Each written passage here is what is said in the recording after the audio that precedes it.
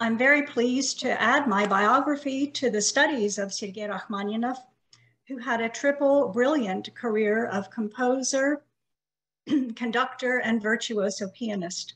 The book brings out some of the unexplored aspects of the composer's identity as a creative artist and also of his activities beyond the world of the arts.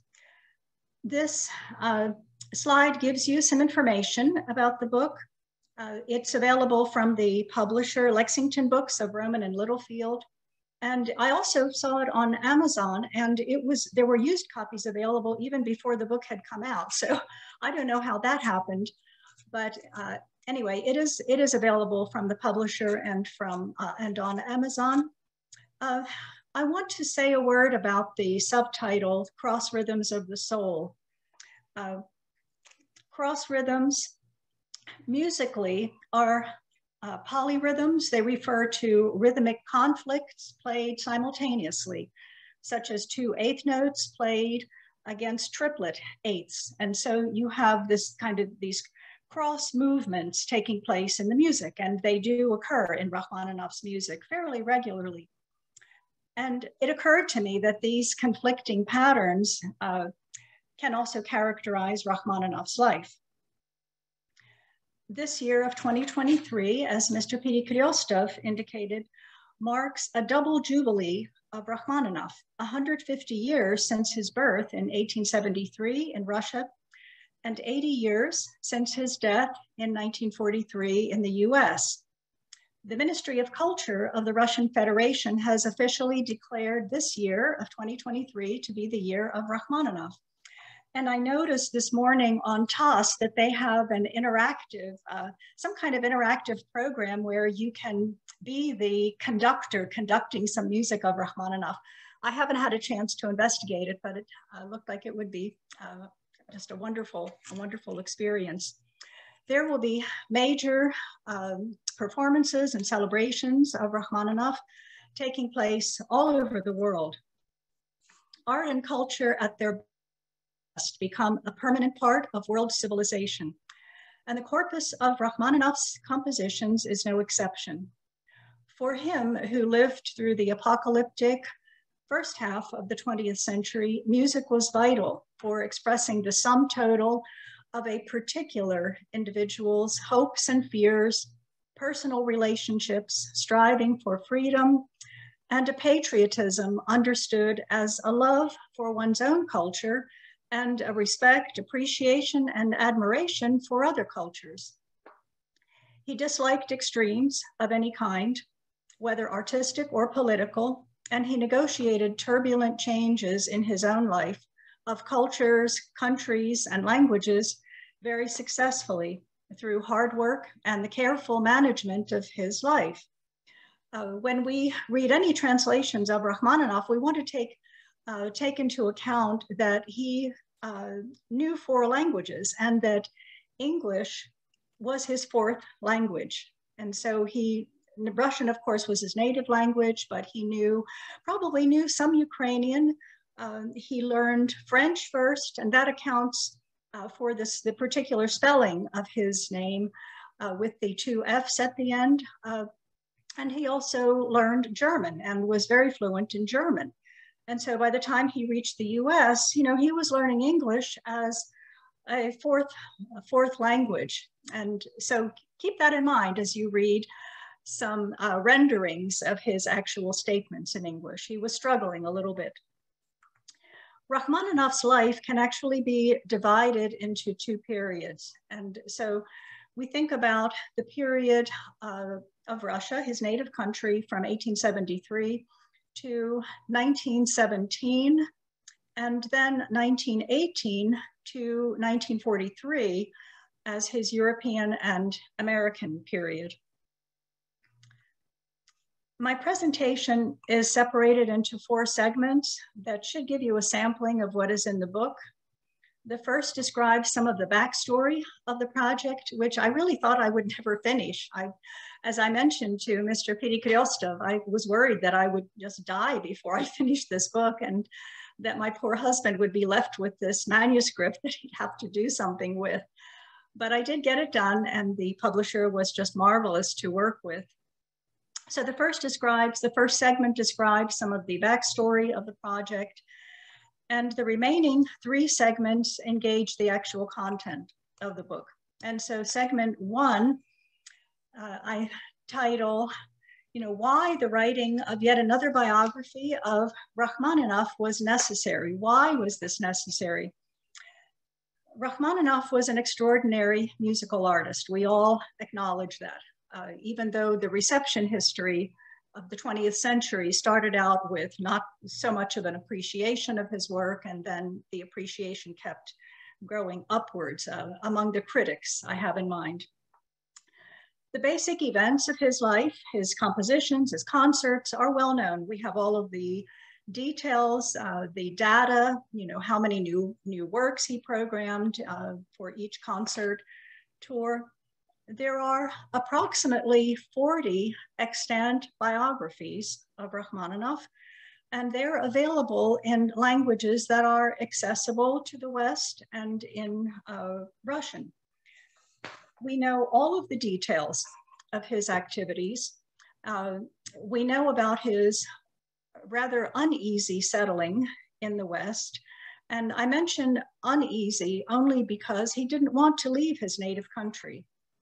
And so this was very difficult. It remained difficult for him all through his life. We can listen to his music. We have his music accessible to us. Musicologists can study the scores of his compositions and discuss their merits and drawbacks. All these things are known and are possible to investigate, both in Russia and the West. By far, the 2 areas of the world most familiar with Rachmaninoff's musical corpus, although in recent decades, China, Japan, and Latin America are catching up very quickly in their interest in his music and also their expert performance of it. Thus, why in the world would I want to attempt the seemingly unendable project of describing someone else's life? That of a composer whose peregrinations took him, his family, an entourage to so many parts of the world. And for a researcher, this means archives everywhere, archives to visit, to pore over, to study. And so year after year, Rachmaninoff would embark on what he called the perpetuum mobile, a lifestyle that involved concertizing in the US and Europe in fall and winter, and spending the spring and summer in Europe. Russia, under the Soviet yoke, was denied him. Towards the end of his life, he made plans to return to his homeland under Stalin.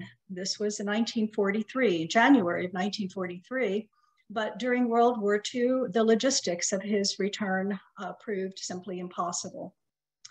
I undertook the writing of this biography as a personal project, perhaps in more ways than any project is a personal one. I gradually came to realize that I had in my cultural background, education, and professional experience the arsenal needed for tackling such a book. My Russian and Ukrainian roots, musical training, and research activities that necessitated traveling to the Soviet Union, to Russia, to Europe, virtually every year, resulted in knowledge that was completely authentic. My paternal grandfather, Alexander Pivin, was born in 1872 in Tsarist Russia, only 1 year earlier than Rachmaninoff's birth in 1873. As young boys, they both lived through the assassination of Tsar Alexander II in 1881. The young Sergei Rachmaninoff walked many times past the Church of Christ on the Spilled Blood, or Spas na Kravyi, in St. Petersburg, which was built over the spot where the Tsar had been killed. My grandfather grew up in the part of southern Russia now called Krasnodar region. He was never in St. Petersburg, but was devoted to the Tsar and was a loyal monarchist. Rachmaninoff, too, was a monarchist. In a witty note accepting an invitation by his musical associate, Nikolai Averino, To a party in New York on November 11th, 1933, Rachmaninoff wrote, "I want to tell you that I'll be at your place to dine with your friends, among whom I warmly greet the monarchist and I reproach the socialists," unquote. Rachmaninoff settled in a country estate in the south of Russia between the years 1902 to 1917. Both he and my grandfather loved to farm, and they lived close to the land. My grandfather was a well-known writer and anti-communist activist who, in his numerous publications, described his life under Tsar Nicholas II. As Rachmaninoff, he fled Russia after the Bolshevik Revolution and found himself in Europe during the 1920s and 1930s. They moved in similar circles, but to my knowledge, never met. However, because Russian intellectuals all knew each other in Europe, they had friends in common. And one example is that Rachmaninoff knew and advised the brilliant choral conductor Sergei Rachmaninoff, known in the West as Serge Yarov, who was the conductor of the internationally famous Don Cossack chorus. Rachmaninoff fled the Soviet Union in the same group of evacuees as my grandfather. He lived temporarily in Serbia, as did my grandfather. And by this time, the evacuees had separated into smaller groups. And so they were in the same smaller group. And Sergei Rachmaninoff died in Lakewood, New Jersey, which was the same city in which my father died. And they died 3 months apart from each other. And I am reasonably certain that they knew each other.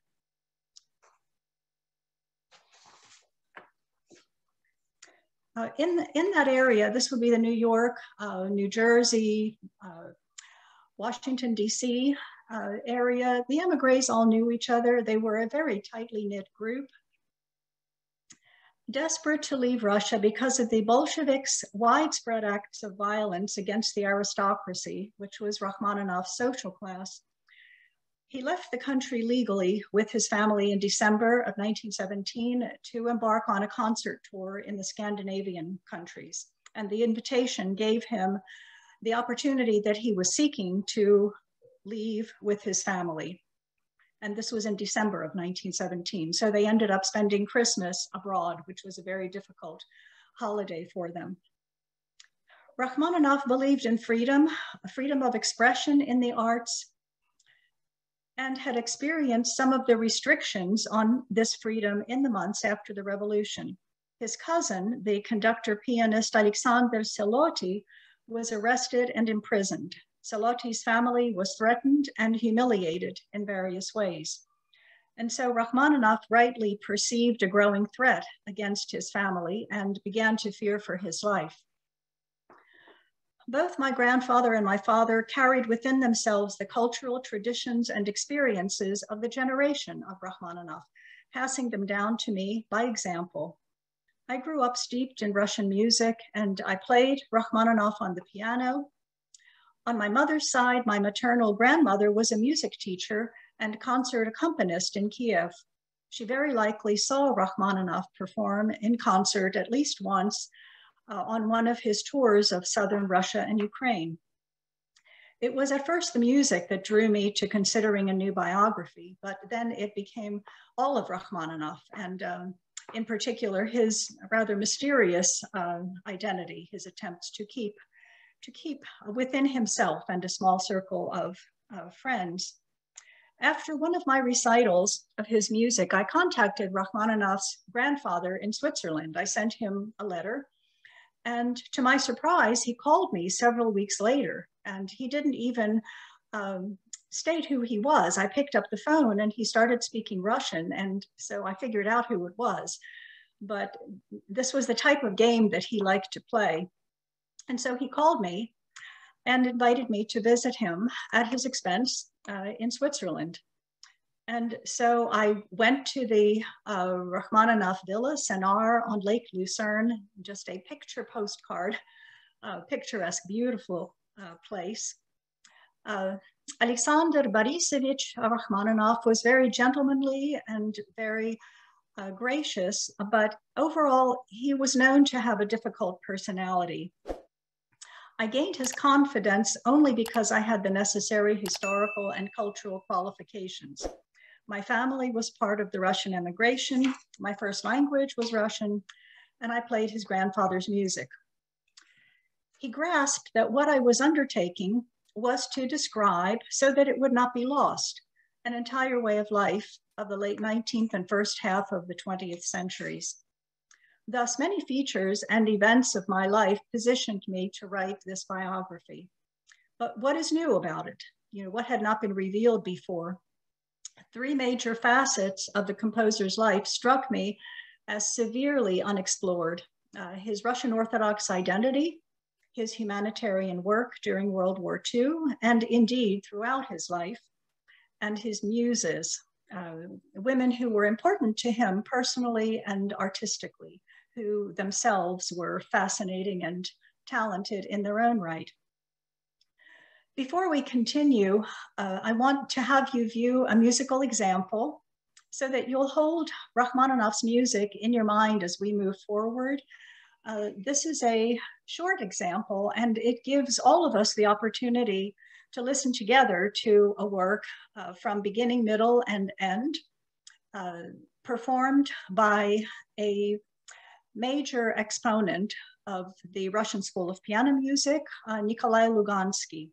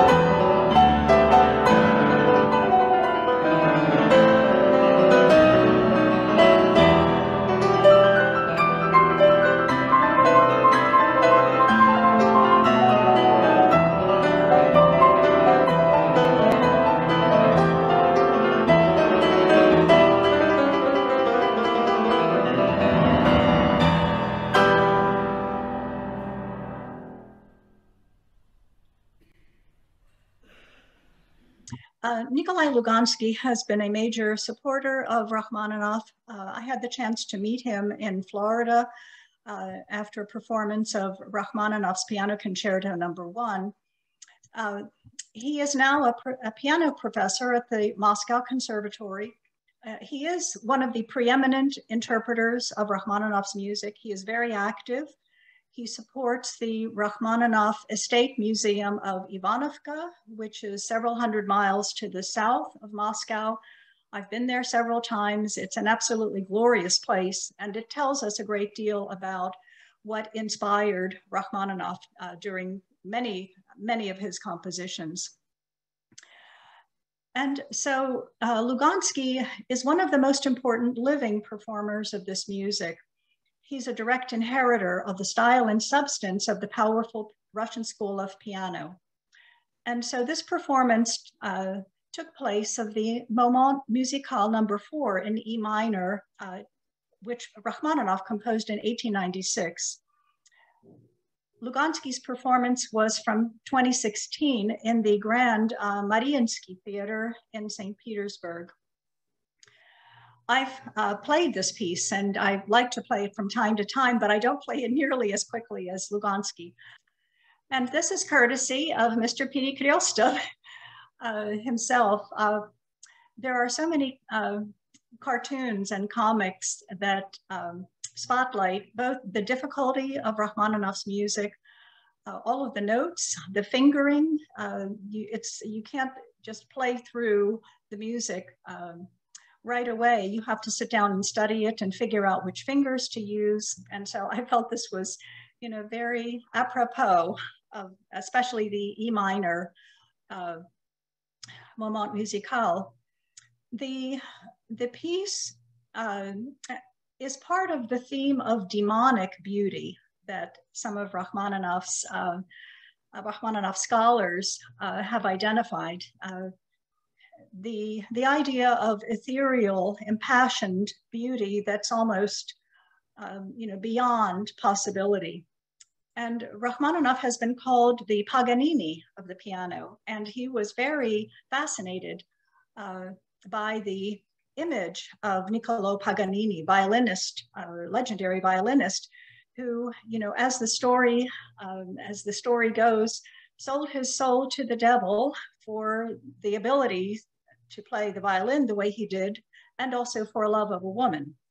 And Rachmaninoff was so fascinated with this legend that he himself composed a rhapsody on a theme of Paganini in 1934.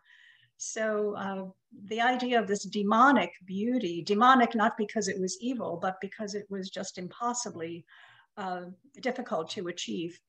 And so when we break down Lugansky's performance, which of course I hate to do because it really just should be listened to in toto without thinking about these things, but it's very easy to play Rachmaninoff badly, to impose all sorts of sentimental elements, to play it in a schmaltzy way. And so when you think about the performance you just saw, we just shared, it's very typical of a good performance, of the classical performance, going back to how Rachmaninoff himself played. And we don't have any videos of Rachmaninoff playing, but we do have audio recordings. And so we can confirm this by what we listen to ourselves.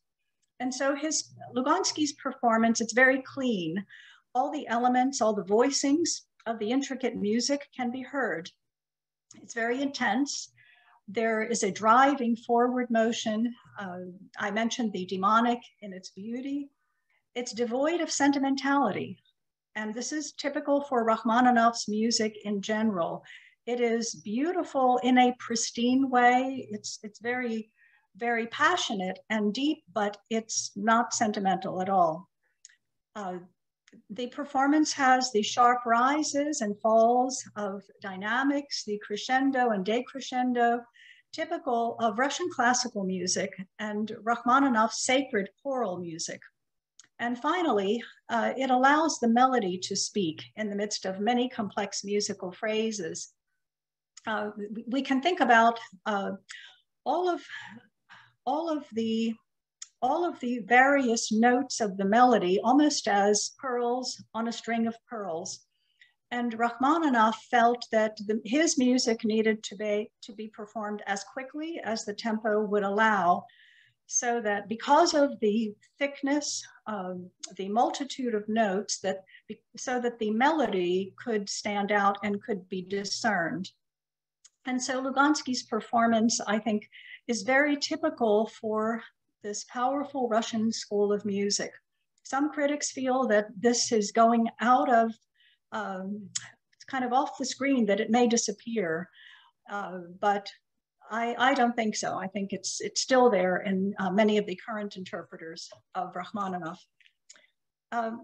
When Rachmaninoff himself performed, his style was modest, undemonstrative, precise, intellectual, and confident.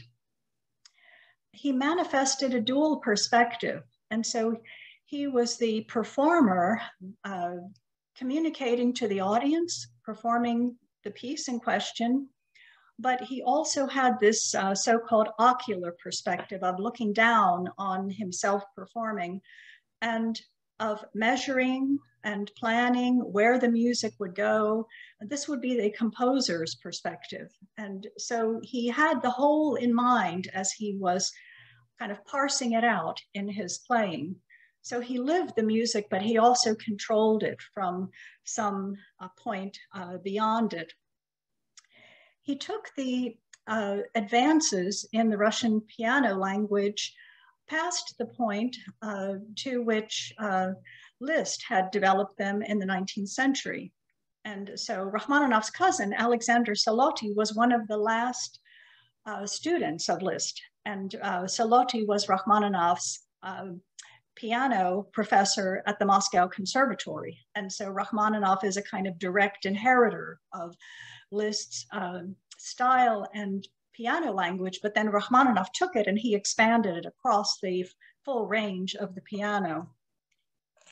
One New York critic observed that only Rachmaninoff could pin you to your seat by the force of his interpretation and understanding of the music he was performing. As a virtuoso pianist, his playing was flawless. He played or conducted each piece of music, again, as both a performer and a composer. He loved to perform. He loved to be in front of an audience. When he composed, quite often the piece would come to him all at once if it wasn't a large-scale piece, and he would have to stop his activity to write it down. Now, slide number 6. And this is something, an image of Rachmaninoff that you can keep in mind as we move through this lecture, especially when we consider some of the women Rachmaninoff was thinking about in the 1890s and early 1900s. Here he is a young man in concert attire, circa 1898, and this would be a few years after the Moments musicaux were composed. And so we see a handsome man, someone who was confident, who had a great sense of his presence. So now segment number 2, Rachmaninoff's Russian Orthodox identity. This all-embracing aspect of his identity, his Russian Orthodox religiosity, emerged from me as unexplored or misunderstood. And the examples that I have in mind come from the UK and from Australia. And so these are very fine musicologists, scholars of Rachmaninoff, of his compositions, but they really didn't grasp the importance of his faith to him in their biographies. They lacked an adequate knowledge of Orthodox Christianity, misrepresenting Rachmaninoff's personal beliefs and making assumptions about this faith that were either superficial or bewildering. And I have in mind the book-length works of Max Harrison, Barry Martin, and Geoffrey Norris. I have met Geoffrey Norris. These are excellent biographers.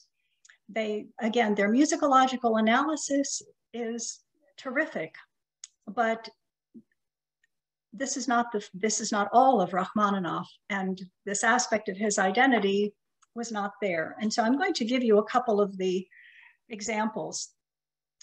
Since Russian Orthodoxy represents one of the essential features of Russia as a distinct civilization, a biographer of a Russian Orthodox musician, one who articulated the importance of this faith and of God, it would make sense for a biographer to learn something about the faith tradition, even at a superficial level.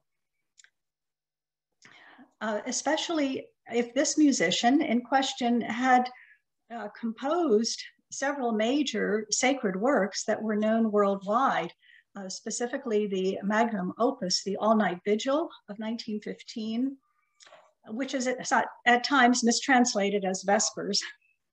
As an educated man, Rachmaninoff had knowledge of the foundations of Eastern Christianity. His experiencing of the Russian Orthodox Church's theology and services and their various chants enabled him to compose deeply inspired choral masterpieces in the Orthodox Christian tradition. His first composition of sacred music, the choral concerto, O Mother of God, Perpetually Praying, was completed in 1893, so just a few years earlier than the photo that you're seeing. And it was only 1 year after he had graduated from the Moscow Conservatory. Vladimir Morozan, a world-renowned specialist in Orthodox choral music, wrote that this work foreshadows the hand of a master, not only in its thematic material, but also in terms of choral sonority, and that quite simply, the 20-year-old composer wrote a piece of choral music that was more complex, endued with greater emotional power, and pushed the choral instrument to greater extremes of range and dynamic contrast than anything hitherto composed in the realm of Russian church music. And so this said about a 20-year-old composer of a sacred work. Rachmaninoff's masterpiece, the All-Night Vigil, was composed in 15 parts. It belongs among the world's most celebrated choral works, both beloved and feared for its difficulty. And Rachmaninoff tells a humorous anecdote, and I quote from my book, "Towards the end of movement number 7, there is a passage sung by the basses, a scale descending to the lowest B flat in a very slow pianissimo," which is very low on the piano. After I played this passage, Nikolai Danilin, who was the principal director of the distinguished Moscow Synodal Choir, shook his head, saying, "Now where on earth are we to find such basses? They are as rare as asparagus at Christmas." Nevertheless, as Rachmaninoff continued, he did find them. "I knew the voices of my countrymen, and I well knew what demands I could make upon Russian basses." And so with the above in mind, I want to turn to two cases of a lack of knowledge of Rachmaninoff's faith tradition and how this lack can distort the meaning of his identity.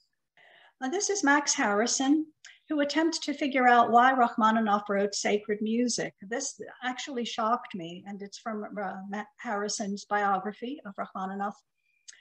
One's impression of Rachmaninoff is that he was an easygoing agnostic. And he compares Rachmaninoff to Turgenev, who was an agnostic.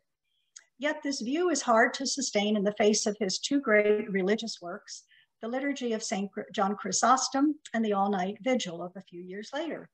After all, Miloš Velimirovich refers to them as the highest artistic achievements in the realm of Russian church music. Rachmaninoff's producing of so fervent a score as the Liturgy of St. John Chrysostom is still a matter for some surprise. And so I added my blue emphasis because it is surprising that Harrison felt so surprised. If he had known something about Rachmaninoff's faith tradition, this would have been clearer to him. And so, you know, there are so many forms of evidence, just a firewall of evidence to the effect that Rachmaninoff was a religious man. He went to confession, he attended services when his schedule allowed, was the godfather to his close friends' children, gave major support to the Russian Orthodox Church abroad and the St. Sergius Orthodox Theological Institute in Paris, financial help to Orthodox priests and bishops, even for their personal needs, as well as for church needs. He requested prayer services for his daughters. He had icons in his home and venerated them. And even aside from all of that, we have his own statements about his faith, which cannot be construed in any other way. I owe to God the gifts given me, to God alone. Without him, I am nothing. The second example, case number 2, comes from biographer Barry Martin, who was Australian. And I really love his biography, but I kind of was brought up short when he was talking about Rachmaninoff's choral work. And if you go back to the picture of Rachmaninoff, he looked about like that when he was composing the work Pantaleimon the Healer. And so Barry Martin describes Pantaleimon as a rustic deity who practices herbal medicine. He shakes his knobbly stick at the poisonous herbs and collects the wholesome ones. And I don't know where he got that, but there wasn't more to his description of Saint Pantaleimon. And here Martin misses the most important theological points. Saint Pantaleimon was a late 3rd, early 4th century physician who healed the sick without charge in the name of Christ. He was a martyr during the persecution of Christians in Rome and is formally known as Great Martyr Saint Pantaleimon. And so the Orthodox faithful ask for the saint's intercession at times of illness. The Rachmaninoff family kept an icon of Saint Pantaleimon with them, and it was the last icon he saw in his bedroom as he lay dying of cancer. Another icon of Great Martyr Saint Pantaleimon, and just to indicate that an understanding of Rachmaninoff's faith is essential for knowing the man and his music. Segment 3, Rachmaninoff's humanitarian work for the Soviet Red Army, for people in the Soviet Union during World War II and compatriots in Europe. His money provided food, clothing, paper for artists and musicians, medicine and X-ray machines for the Red Army, support for the Russian Orthodox Church in Europe, I mentioned that, financial support for writers and artists in Europe who were destitute. And among them were Ivan Bunin, Vladimir Nabokov, Ivan Ilyin, the philosopher, and Rachmaninoff helped them all with the large amounts of money that he knew would never be repaid. At one point, he received a letter from his friend in 1922 from Moscow, who described, "We are all struggling to keep from dying of hunger, cold, and infectious diseases, and many people familiar to you have died. All people right now are in extremely difficult situations and wait for death as a savior from their undeserved suffering." And at one point, the general postmaster in Moscow declared, "Who is this Rachmaninoff? He is feeding half of Moscow," because there were so many parcels that were received from this single person. And so Rachmaninoff insisted on donating the entire proceeds for his concerts, for some of his concerts, to the Red Army during World War II, despite pressures from others not to do so. He would explain that the Americans and Soviets were allies. Everyone was supporting the Americans, but no one was giving support to the Soviets. And so he was determined to do so. I'm going to move to Rachmaninoff's muses, going back to the 1890s, and keep the photograph of Rachmaninoff in mind. Anna Ladezhenskaya was very important to him. He was in love with her, and she was married. She was several years older than he, and he used to ride on horseback to her residence in Moscow, and there apparently her estate was not too far away from Rachmaninoff's estate in the Tambov area. And so her husband was somewhat of a carouser, and Rachmaninoff often had to be called away to find the inebriated husband and drag him back home. The relationship was very proper, very, very deep, but it couldn't go anywhere. And so she was a gypsy woman, assimilated into Russian society. And her sister was a well-known gypsy singer. And so Rachmaninoff would give impromptu recitals with her sister, but they spent, he and Anna Ladizhinskaya spent many hours talking and became very close. And so she was someone very much on his mind in the 1890s. And her significance is underscored by his dedicating a large-scale work to her, his first symphony in D minor, and an art song that is just gorgeous. And the first line tells you everything. Oh no, I beg you, don't forsake me. She represented in his life and music the gypsy themes of love, loyalty, freedom, and closeness to nature that captivated Russian creative minds of the 19th century and endure in Russian creative expression to this day. I want to interject an excerpt from Rachmaninoff's letter to a cousin. This was a platonic relationship. She was a few years older, but she was extremely important to him. And this gives an example of his inner life and his expressiveness. And so we don't see Rachmaninoff this way very often. And so he writes, "You and I are now approaching the fourth and at the same time last period of our personal relationship. Doesn't your sweet letter to me prove this return to a friendship? Doesn't your phrase that you think you love me as in the past also prove this? The fact that you really regretted having to leave St. Petersburg before I arrived, that I too regretted this, isn't all this, so to say, the first timid breakthrough to our new, renewed, and now already faithful friendship number 2. For the time being, I rejoice in your happiness and weep over your tears and sorrows. I believe that until my death, I will be your friend, and that now, thank God, we have reached the shore." And so this outpouring of a very, very deeply thinking man to a woman for whom he had some conflicting feelings, possibly being in love, but she meant a great deal to him and she occupied a permanent place in his heart. A photo of Rachmaninoff and his wife, Natalia Satina. This is 1902. This would be the year of their marriage. They were married in April of that year. And she was very talented in her own right. She attended the Moscow Conservatory in piano pedagogy. She graduated with the silver medal, and she managed all of the details of their very complex life very successfully. They had 2 children together, but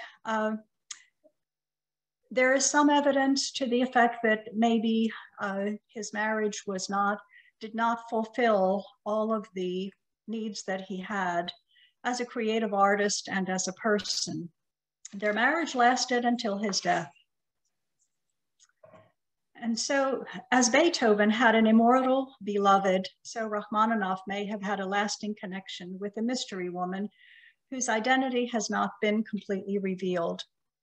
This was described to me by Rachmaninoff's grandson on one of my visits to him in Switzerland. And he described that his grandmother, Rachmaninoff's wife, had made a kind of confession to him that her husband had another woman in his life who was very important, and the woman lived not very far from him. They were not in touch constantly, but they kept a connection. And the image that you're seeing is just a representation. Rachmaninoff was known to have a predilection for kind of a gypsy-ish type of woman. And so this is one part of the mystery that my biography attempts to uncover. I discovered a crossed out dedicatee line in his piano concerto number 2, which is one of the most performed works. Very, very passionate, very flowing with some romantic elements. It's even been used as a score in a number of movies, of US films. And so the feelings and the expression are very much present. And so this may have been a piece that he dedicated to her. And there were several other pieces that in which her inspiration might have been present. And so if this is true, I've been working with a group of 5 Russian scholars to track down her genealogy. If all of this is true, then it certainly would revise some of what we know about the composition of major pieces by Rachmaninoff. And so the woman may even have lived in a house across the lake from Rachmaninoff's estate in Switzerland, across Lake Lucerne. And so at this point, I should stop. You'll have to read the book if you want to learn all of the details of my meetings with Alexander Rachmaninoff and what he indicated that his grandmother had told him. This concludes my remarks. I could go on with anecdotes, but it's been a great pleasure to speak to you. And thank you for being with me in this lecture. Thank you very much, Dr. Nollan, for your presentation. I'm sure we have a lot of questions from the audience, and I see some already appearing in the Q&A section. My dear audience members, please go ahead and put any questions you have to Dr. Nollan in the Q&A box at the bottom of your screen in Zoom. Let me jump in because I saw a comment about the piano teacher Kyriena Zelotti and the spelling of the last name. Zelotti with the Z was the original Russian last name, but he changed it to an S when he was working in the US, and he taught at Juilliard for many, many decades. So that just explains that Z and S spelling. Douglas asks, did Rachmaninoff ever return to the Soviet Union after leaving in 1917? No, he did not. He wanted to, but there was a great deal of violence. And if you look at the details of how his cousin was treated, it was very distressing. And some of his other relatives and his wife's relatives were arrested, imprisoned for short periods of time, not for anything that they did, but for who they were. And so this was part of a large-scale attack on intellectuals, on artists, and those in the 1920s who weren't accepting the new system of government. He did, and this is in Andrei Gromyko published a 2-volume book. He was the ambassador, as a young man, he was the ambassador to the Soviet Union in Washington. And he later, of course, had a very prominent career in the Soviet Union. But Gromyko met Rachmaninoff once.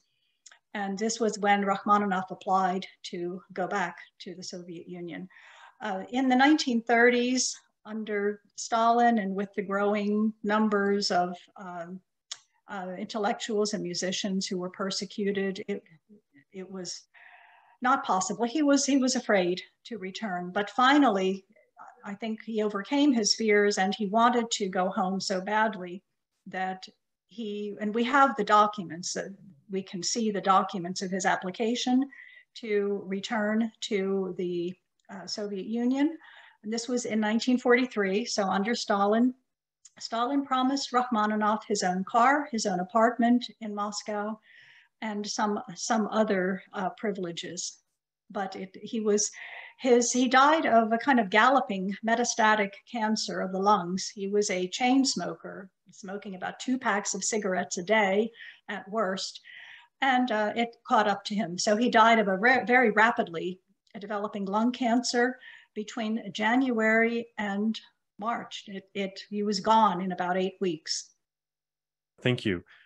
So speaking, you mentioned his cousin, or was it his cousin who was his teacher? So yes. Obviously he was an inspiration, but Agnes asks, did Rachmaninoff have any particular inspiration for his amazing talent? Were there other notable figures that had a profound influence on him as a musician? Oh, many of them. And he's quite often linked with Tchaikovsky in the Russian tradition, but he has made the statement that yes, Tchaikovsky was extremely important and very helpful to him, but that Rimsky-Korsakov, from the St. Petersburg school, from the Mighty Five, also was an equal influence on him.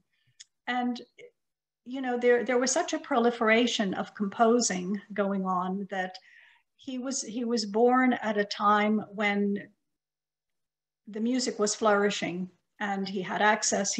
His wife had German background as well, and her family, some of her family lived in Dresden, and so they spent several years in Dresden, which means that he would attend all of the various concerts given by the prominent conductors.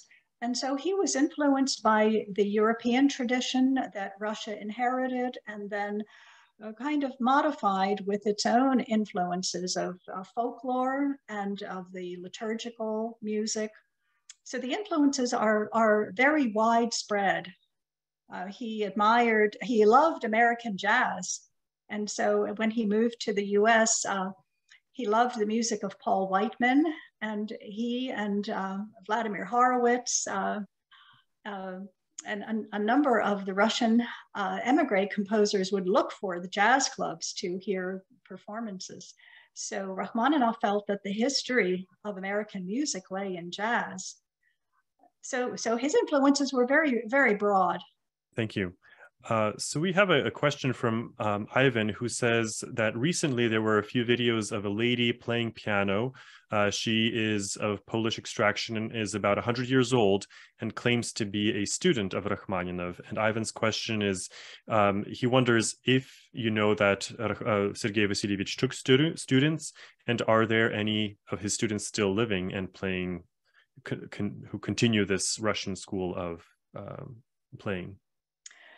Performance? Well, I contend that the Russian school is continuing, and it's continuing internationally, you know, certainly in the Slavic countries. Rachmaninoff didn't like to teach and didn't want to teach. He taught a little bit, but this was not piano. He taught, I think it was choral singing for a while when as a young man, when he needed the money. But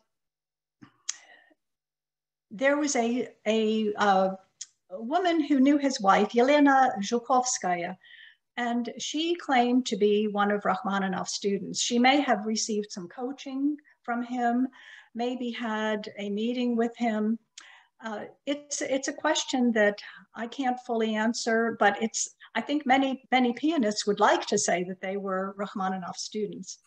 And someone who is, you know, over 100, you know, it's possible that there was some connection, but according to what Rachmaninoff himself has said and what we know about him, he didn't have any students. And unfortunately, he died before establishing his own school and his own method, you know, the way Liszt produced so many students. But Rachmaninoff just didn't do that, and that's a shame. So I would say probably not, but this pianist mentioned, you know, maybe some connection with Rachmaninoff, but formally he did not teach. He did not have students you know, continuously, you know, across a period of time. And so whether a session with Rachmaninoff or some coaching would constitute being a student, you know, I think that's debatable. Thank you. Speaking of performance, students, teachers, Yulia is asking, I'm teaching piano and my students are always asking me, when am I ready to play Rachmaninoff?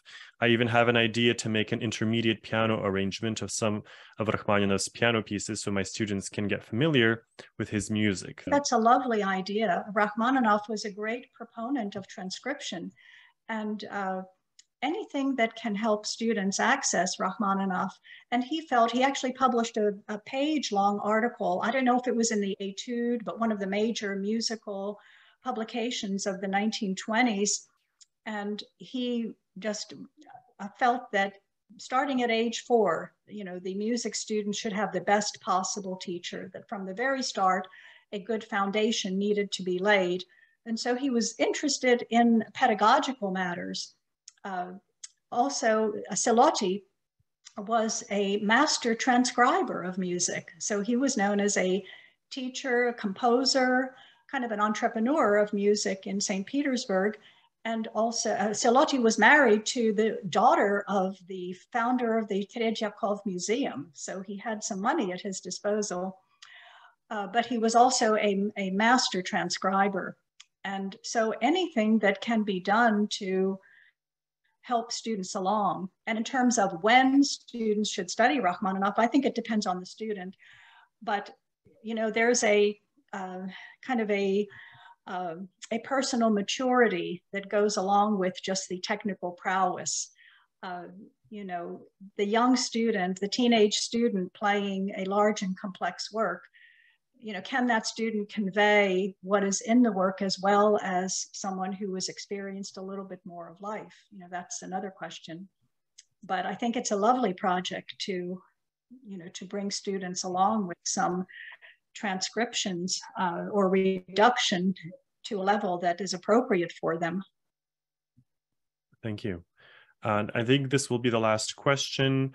We have a question from Carol, and you mentioned this during your presentation, Dr. Nollan. You said that there are no films of Rachmaninoff playing. Is that correct?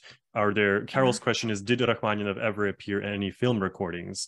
There are some family film recordings that have made their rounds, and they've appeared in different documentary films. The British have made a couple of the earlier ones, and they're really very well done. And it's the same ones, you know, there once in a while there's a little snippet, something additional discovered, but they're of him interacting with his family, you know, throwing the ball at the dogs and holding his granddaughter. To my knowledge and to the knowledge of the colleagues I've worked with, there is no film of him performing. There are some photographs taken of him, and they were kind of illegally taken of him during one of his many performances at Carnegie Hall. And there's a whole series of those which are thrilling. And he played at Carnegie Hall almost 100 times. So, but to my knowledge, there is no film recording of his performance, but there are some family videos that they've been around for a few decades. But the British have put them up in a couple of short documentary films that I think are very nice. Mm-hmm. So I think we'll finish with just a quick opportunity for you to maybe address something, 60 seconds, 100 and, you know, a 2-minute. Is there anything that you would like to share with our audience? Any tidbit that maybe you wanted to include initially in your presentation, but because of time, we're not able to, anything to sort of close today's presentation with? Well, there's so much. I would just exhort all of you to listen to his music, and to maybe in an email follow-up I can recommend some of the recordings. There are many fine pianists, and they all have their strengths and weaknesses. Walter Gieseking, a German pianist of the 1940s, fine pianist of Rachmaninoff. Vladimir Horowitz, you know, is well known. He makes more mistakes maybe than some others, but very sparkling, and he certainly comes from comes out of that Russian school of piano, and so basically just to listen to the music and familiarize yourselves with it, because the more you get to know it, the more, the richer the experience is. And to listen to the music in its entirety, there are so many kind of snippets around. Give yourselves the time to just enjoy the music, because I think in that his message to the world can be found, rather than in any words that we can produce about it.